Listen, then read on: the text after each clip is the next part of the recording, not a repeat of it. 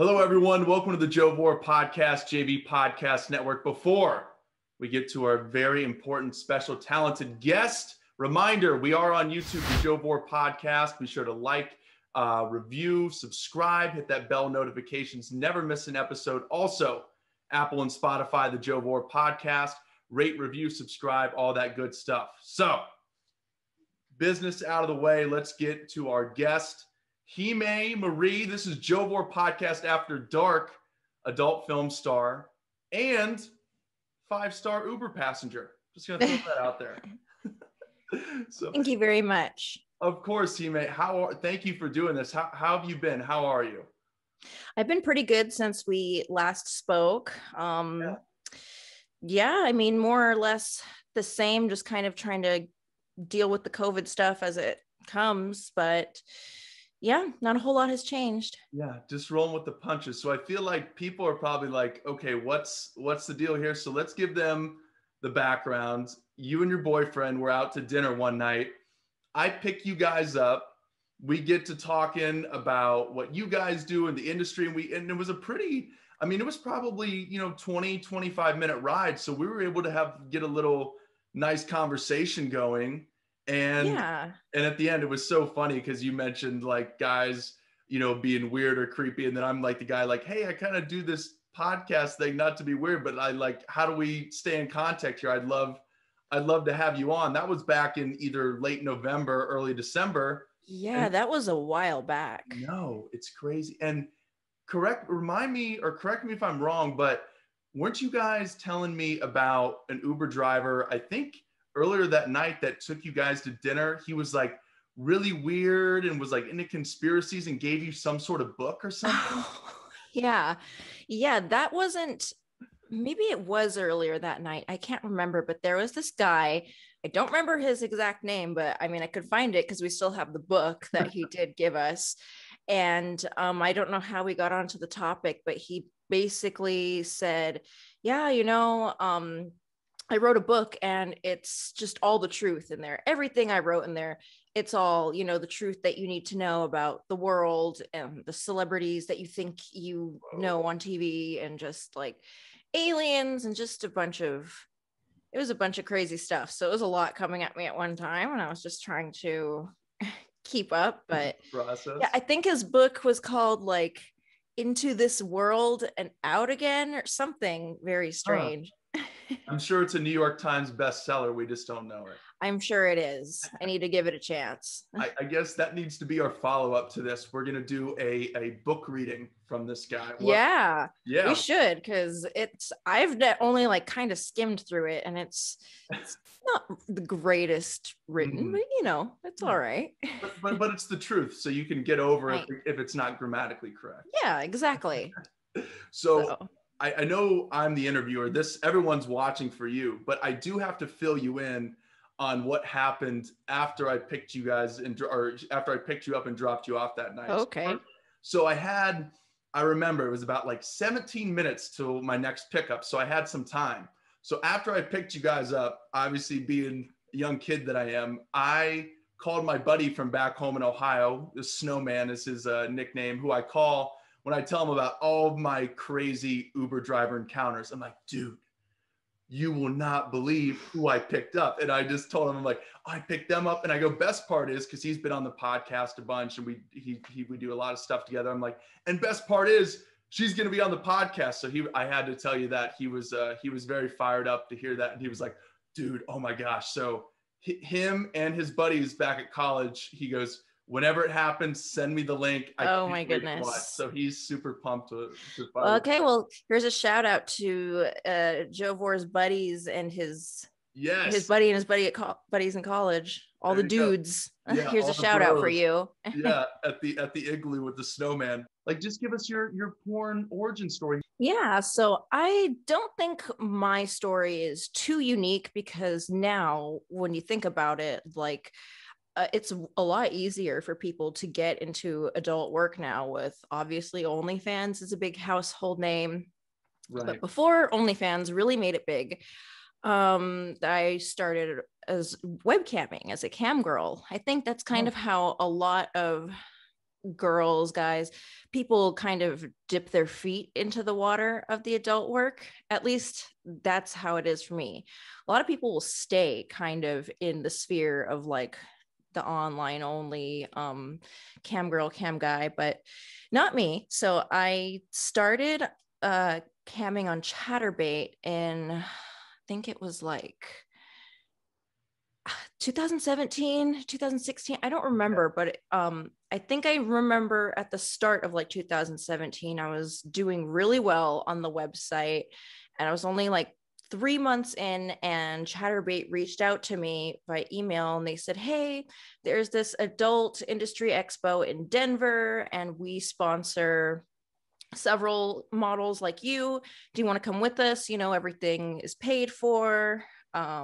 You just have to, the only requirement is that we ask that you stream at the expo for a few hours, you know, just kind of bring a little bit of hype to the Chatterbait booth. Right. And yeah, so that was the first like adult industry expo that I went to, you know, very kind of, it's very fresh, like very crazy experience, because I had never really like, you know, experienced that at all before. It was like just it was a lot of fun though, and I actually ended up doing several other trips like that throughout with Chatterbait, because they treat their models super excellent. But cool. That's how I started. And then I remember one night I was at a party, and there was this guy who kept staring at me, and I thought at first, if he ever watches this, he's gonna laugh. I thought he was really creepy at first. I was like, why does this guy keep staring at me? Whatever. And we finally started chit-chatting a little bit, and he said, hi, my name is John. I am an agent in the adult industry. You know, I run talent agency called East Coast Talent. I watch you on Chatterbait a lot, actually, and I think you're super amazing, you know, and I really, really want to have you into this. And, you know, basically at first I didn't understand what he was asking of me. I was like, well, what do you want? Just like pictures, or you want to shoot like a solo? And he's like, no, I want you to like do porn, and I want you to, you know, shoot for all these different websites. And I was really drunk, and he was really drunk, and I don't know where things went wrong, but we ended up getting into an argument in that same conversation. Yeah. And then we didn't speak for a few months after that, but he eventually messaged me on Twitter and said, hey, we got off on the wrong foot, but you know, if you're still thinking about this, you know, it's totally up to you. And obviously it's not like there was no reason for me at that point to like do porn. I was like, no, I'm doing really well, like on, you know, on cam by myself. Why would I have to do that? But I think it was after I did like my first like boy girl show on Chatterbait, like, because that was kind of like a big deal, you know, that my first show with another guy involved. Right. I sort of in my mind made this equation like, well, I did it once already. Why don't I just like keep doing it and see where it goes? And in my mind at the time, I thought it could only like help, like, you know, put my name out there for, you know, and boost my traffic. Cause I thought all along initially I was just going to be this like webcam star, but things change. I'm in like a kind of different path now, but it's still great. So yeah, I would say Chatterbait is definitely what got me started. And they're a great company. I love working for them. Take us behind the scenes, like your day-to-day on a porn shoot. All right. So I'll start by walking you through a good day on set, a good smooth day where everything goes really well. So usually I'll get my call sheet, the information for the shoot. If they're a good company, they'll send it to you like a few days to even a week before. Sometimes you get it the night before, whatever. Yeah. It gives you the location, the time. Usually it's around like 8 or 9 a.m. Show up to set.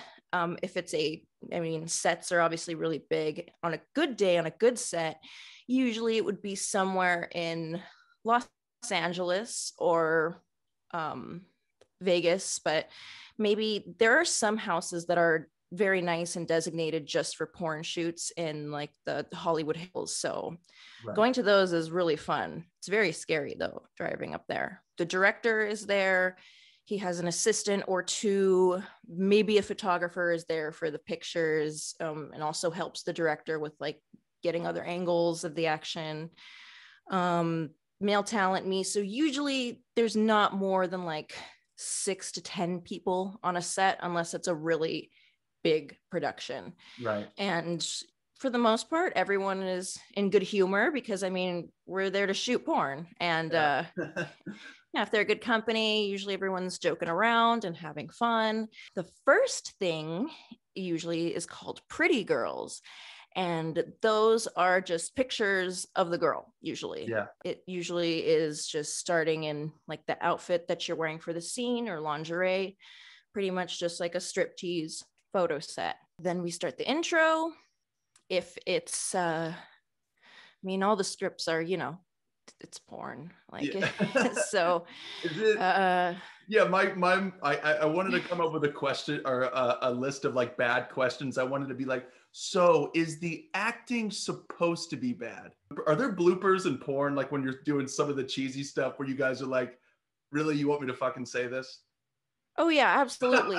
All the time. There would be way too many. And I'm sure they like see so much stuff that they're like, the editors are just desensitized at that point. But yeah, the scripts are, so I will say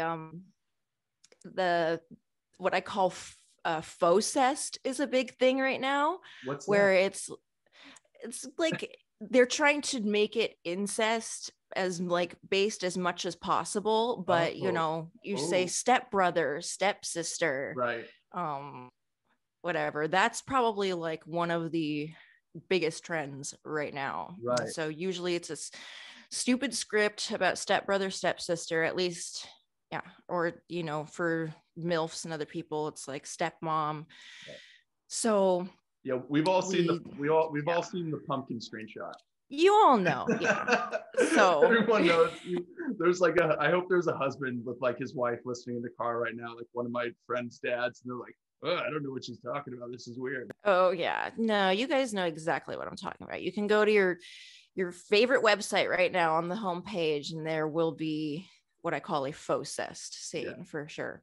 If you get into the sex, like hopefully everything is good there and goes smoothly.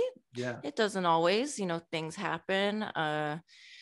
Shooting anal stuff happens too. Like I definitely have some funny stories about that. I don't know how graphic I can get though. This is after dark. You got no handcuffs on here as much as, you know, maybe that's out there too. I don't know. Let me just say I have a lot of admiration for the guys in porn. You know, they put up with a lot of shit, like literally, figuratively, you know. Got it. I'm following. So, yep. But yeah, if everything goes well, you know, we finish off the scene. Obviously, what they call the pop shot is the most important shot, like the guy's cum shot. And, you know, it's almost always like set up. Like it looks very smooth, like once it's all edited and stuff, but it's always like a big setup shot that they have to do. And usually, so if it runs smoothly, so you say you know, 8, 9 a.m. when you get on set, then what time are you wrapping up at the end of the day? Some people shoot really fast and you can like wrap like 1, 2 p.m. Wow. There are some directors in LA who really try to make the most of their time and their resources because they pay by the hour for the location sometimes. Right. So they'll shoot, like they'll book it out for the day, but they will shoot like 3 scenes in a day. They'll book one from like 10 to 2 and the next one from like 2 to 6 and the last one from like 6 to 10. So they really try to, you know, like use up their time and their resources. So usually on an average day, I'm wrapping around like 4, 5 p.m. So it's like a normal 9 to 5, I guess you could say. You got it's a very interesting 9 to 5, but the hour it is. Yeah, it's definitely different. You mentioned, you know, getting paid at the end of the day. Where does the revenue come from? Because obviously a lot of porn now are pretty much, all porn now. I can't imagine, obviously with the exception of OnlyFans where, you have to pay. I guess you could do a free subscription on there. But for the most part, you don't have to pay for porn. Do the studios get money and get paid through the studios, or is the revenue generated, if it's on a website, and is it like YouTube where you get money from the ad revenue and they put ads in the video? So how, where's the revenue generated? So at the end of the day, for your work, you get paid. I think it's most like the YouTube thing that you describe. That benefits more of the companies, porn companies, than it does benefit me. They're kind of, because Pornhub is basically like the YouTube of porn. So how it works for me is I pretty much sign away like all my rights to the images, the videos. Once I'm shooting on set, they're pretty much just paying my rate for the day, my time, whatever. And so at the end of the day, I'm usually done. I don't see any royalties from that. But what they do is obviously they have their websites, and they, try to do the same thing, like have a subscription, get people to pay and watch these scenes. Right. But their way of like promoting that while also helping them make money is they'll make shorter versions of every scene for Pornhub. And that's how they make their ads for Pornhub. So that way, because obviously that's where Pornhub gets the most views. And for the people who really want to see more than like 10 minutes of a certain scene, they'll go and they'll sign up and actually buy it. So OnlyFans, obviously this is something that is a little bit more, I would think, more personal. It can be more, because there's messaging and, you have a fan base, right? Because obviously, I would think, it's like, oh, well, I can just see any of her videos for free on Pornhub. Why would I, subscribe to an OnlyFans and pay $10 a month or whatever it is? But it is more personal. You get things that are different. Maybe there's messaging privileges or, however you want to set up your OnlyFans. Do you think there's pros and cons to it? Like pro is there's another stream of revenue for you, but also do you think it's taking people away from, Pornhub or any of these other studios? Like, are there people out there that don't like OnlyFans because it may be taking money out of their pockets? Maybe not as much right now, but down the road, OnlyFans could be, the future. It's like how podcasting is kind of taken over radio. OnlyFans definitely is like the biggest competitor of a lot of websites right now. I was talking to my boyfriend about this the other day. I don't necessarily think like porn companies will really be hurting for like new talent or people to come and shoot, because there will always be like new girls or new people. Like there will always be people who are wanting to do it. I just think the demographic of people is definitely going to change, because obviously to do like OnlyFans or, I would consider like webcamming kind of in the same like bracket too, because you need like a cell phone or a computer or some sort of smart device to do it. And people who like don't have access to that as easily are probably going to be turning to mainstream porn. So that's what I mean in the sense it's like probably going to really change the demographic of porn. It's more people who are probably like a bit down on their luck. And so that's going to be interesting to see. And because now, anybody can like make an OnlyFans account. And I think it's going to become bigger than porn. Actually, a lot of people associate OnlyFans with like, porn, because there are a lot of porn stars on there, and it's where, any ordinary person can go and share their, private moments, private pictures. And that's, what's really appealing about it. But with more celebrities coming onto the platform, it's going to become like an entire platform in itself, like Twitter or something even, because even the companies are starting to make their own OnlyFans page, because, they don't really have a choice anymore. They're like, okay, well, if you want to see like behind the scenes, of the scenes we're shooting, then, that BTS, that more like kind of raw, uncut stuff is really what people want to see. So they're starting to make their own OnlyFans pages as well. So it's definitely, I think it's just going to take over everything in the adult industry right now. The biggest threat we're facing is credit card merchants and like processors pulling out. I think it was like Visa and MasterCard like pulled out of Pornhub. Whoa. And that was this was like big news. It happened I don't know if it was earlier this year or like late last year. So that's huge. Yeah, that was huge. Yeah, that was huge. And so everyone is always like, having this looming fear, like, oh my God, it's going to happen next to OnlyFans. Like, who knows what's going to happen? I think they would, personally, I think they're strong enough to find a backup if something ever did happen to them. But yeah, I really do think OnlyFans is gonna take over like it's already taking over a big part of the internet, but it's only going to get bigger. I don't want to say guilty by association. I don't want to give it a negative connotation, but you're right. There's so many things that are probably on OnlyFans that aren't, sexual or pornographic in nature, but that's just what everyone sort of sees it as. I always thought, I don't know, do you follow sports very closely at all? No, not at all.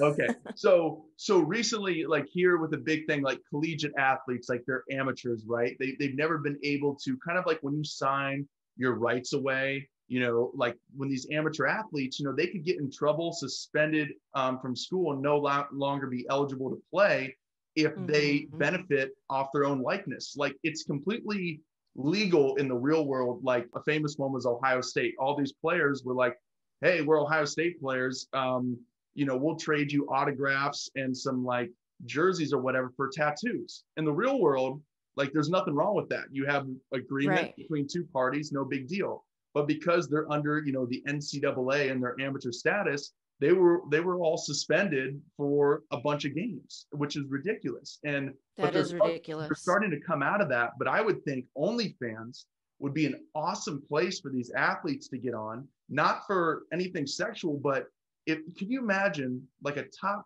college athlete, right? A celebrity, everyone wants to follow this person, right?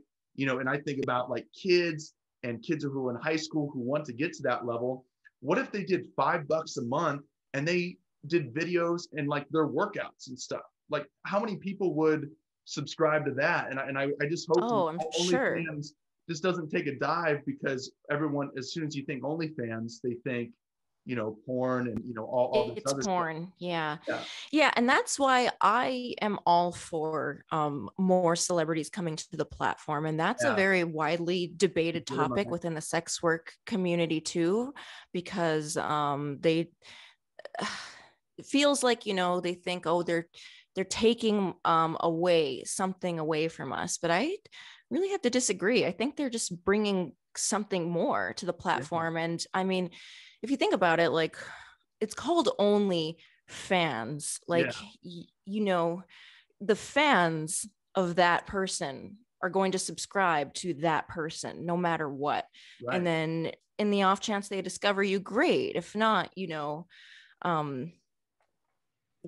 it's just, I think it's a bit silly that we are so, or that a lot of sex workers are so resistant to celebrities coming onto the platform, and then they argue, well, we made this what it is, which absolutely, like sex workers did help make OnlyFans a household name, but the platform initially never started for that. I mean, sex work was kind of like an optional thing. It was really more supposed to be like lewd content, like kind of nude things. I think that's what they were hoping for, but because it was more to appeal, initially it was supposed to appeal to mainstream celebrities to share behind the scenes, like pictures, videos, like those like raw moments.